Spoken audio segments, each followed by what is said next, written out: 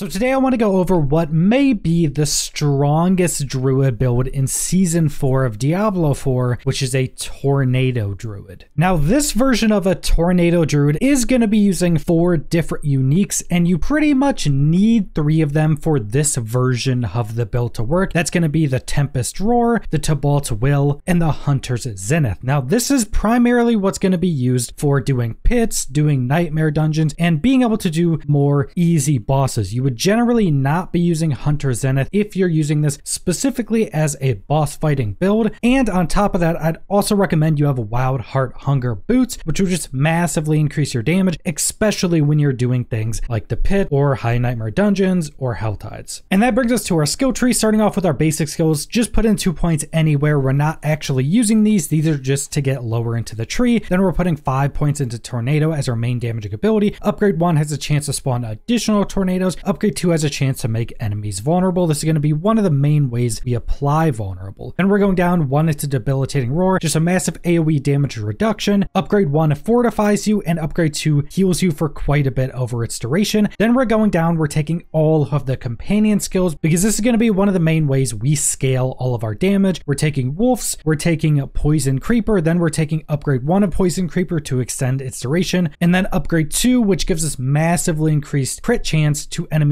we hit with our Poison Creeper. Then we're taking Ravens. Upgrade 1 increases the crit chance against enemies that Ravens have hit, and then upgrade 2 gives us 2 additional Ravens. That's the main reason we want that upgrade. Then we're going down, we're taking Trample. The main reason we're actually going to be taking this is for the Unstoppable. Upgrade 1 makes it do more damage the less enemies it hits. It can actually deal decent damage because of how much just general damage scaling we have, and upgrade 2 is going to fortify us. This upgrade for Trample and our upgrade for Debilitating Roar is the main ways we're going to keep ourselves fortified. And then that brings us to our passive, starting with Heart of the Wild to get 3 into Wild Impulses. Our core skills do more damage but cost more. 3 into Predatory Instinct for increased critical strike chance, and then 3 into increased movement speed while in Werewolf. Then we're going down 3 into Integral Fortitude for increased resistances, 3 into Vigilance, so whenever we use our Debilitating Roar, we get even more damage reduction. Then we're going down 1 point into Elemental Exposure, which is a lucky hit to cause enemies to become vulnerable. We're just taking 1 point in this because it gives another chance for vulnerable, and just because we had another point that really didn't have anywhere else to be put. 1 into Neurotoxin to get 1 into Toxic Claws. Critical strikes with our werewolf skills cause enemies to become poisoned. We don't care about the poison damage itself. We just care that they are poisoned. For Envenom, where you deal increased critical strike damage to poisoned enemies. Then 3 into Defiance. Nature skills do more damage to elites. 3 into Circle of Life. Anytime we cast a tornado, we will get a pretty big heal. And then we're going down 3 into Quick Shift. When shapeshifting into a new animal form, you deal increased damage for 8 seconds. Stacks up to 30% because we get some additional from one of our uniques. And then Heightened Senses, when you shapeshift into an animal form, you gain damage reduction and increased movement speed depending on what form it is. We also get more points into this because of our unique as well. Then 1 into Natural Fortitude. Shapeshifting fortifies you for 2% of your max life. We shapeshift a lot, so this is just some additional fortify to try to keep ourselves at max fortify at all times. Then for our capstone, Reasoning Bestial Raid. After being in Werewolf for 2 seconds, gain 30% attack speed for 15, and after being in Werebear for 2 seconds, gain 50% multiplicative increased damage for 15. Now you do want to play around this. You don't have to care about the werewolf because you're going to be in it so much. You'll always have the attack speed, but you have to make sure that you're in Werebear for 2 seconds after you cast something. Now normally how this is done is you Debilitating Roar, you wait the 2 seconds, then you have 15 seconds of damage increase, and you generally just use Trample for proccing other things and giving us spirit back from some of our other items. I usually use Debilitating Roar to get that proc because that's a massive damage increase.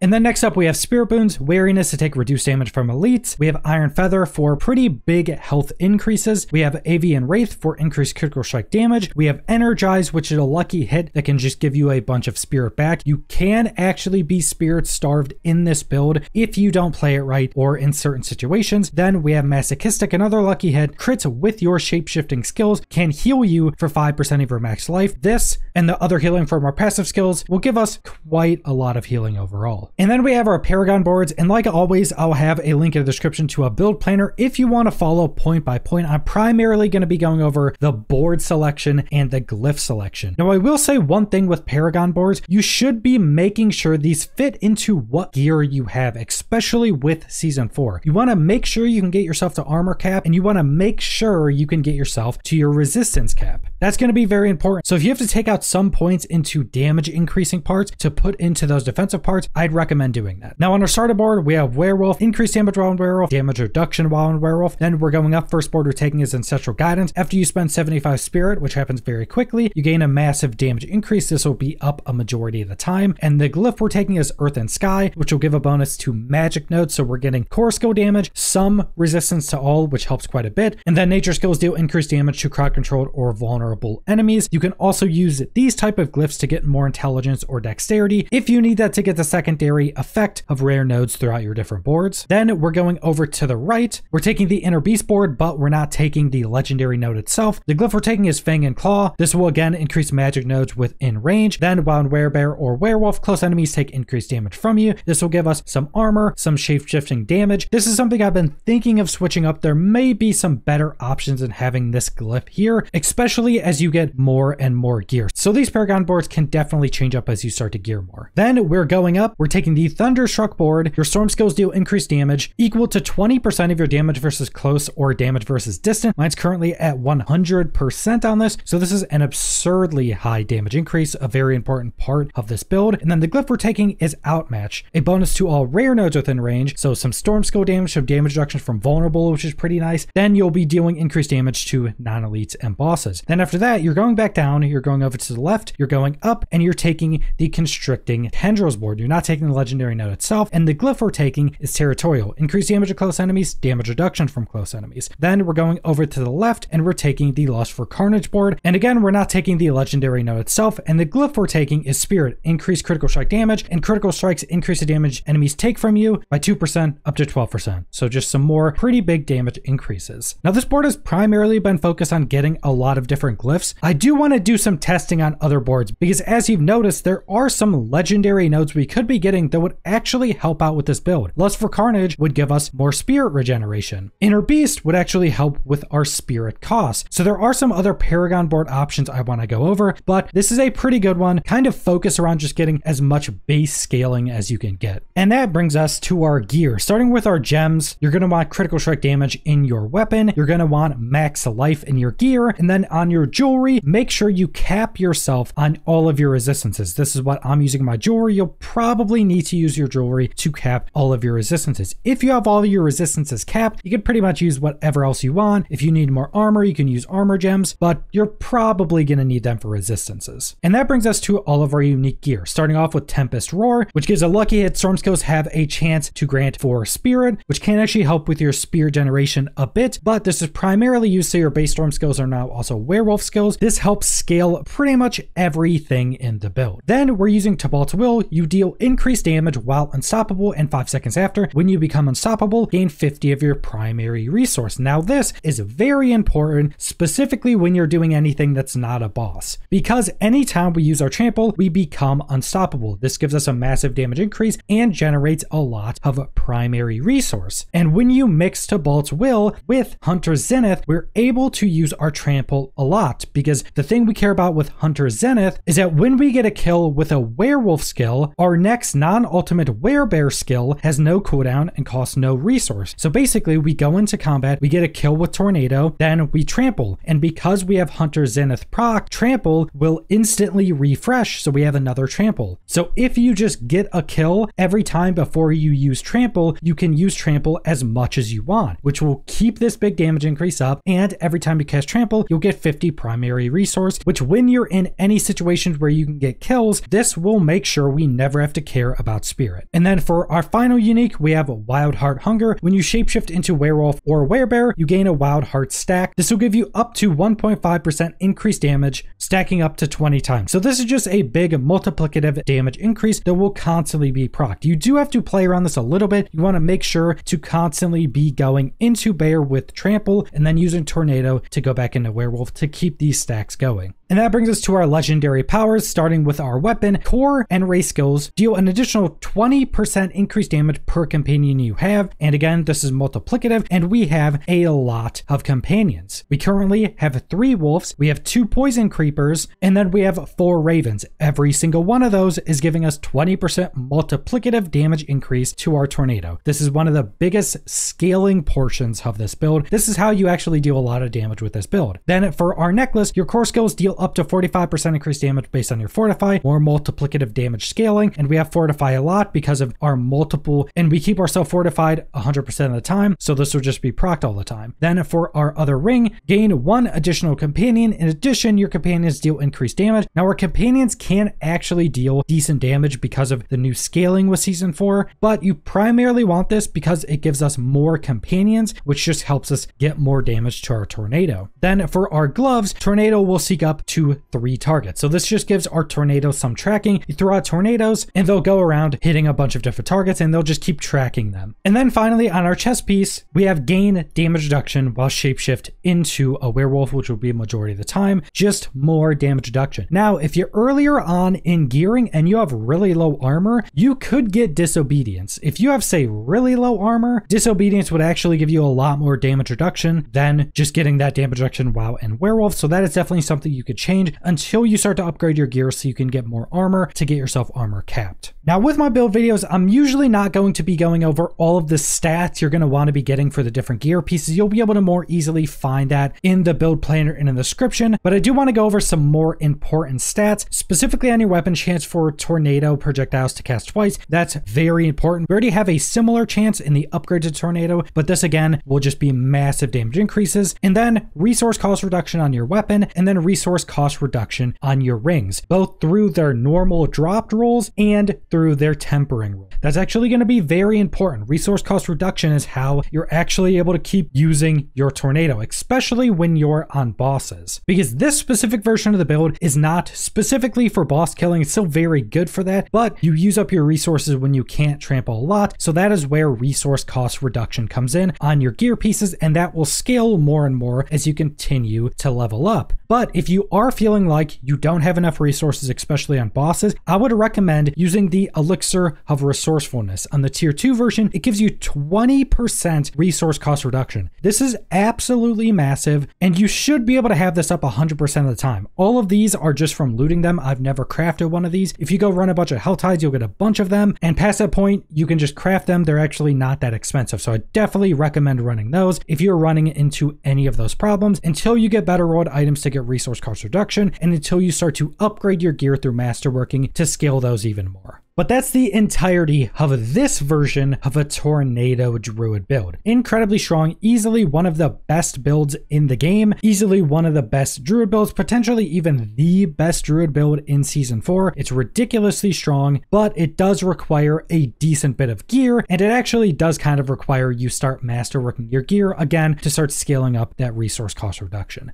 But that's all I want to go over, so thanks for watching.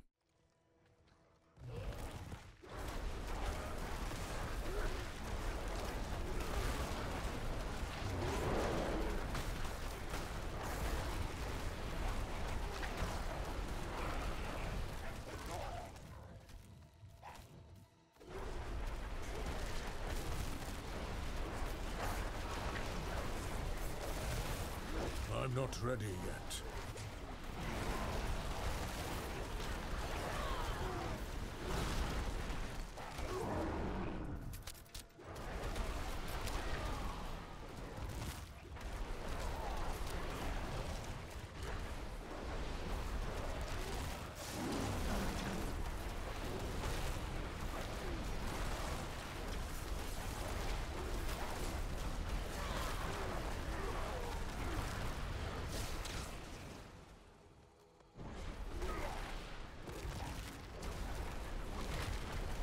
I must wait a moment.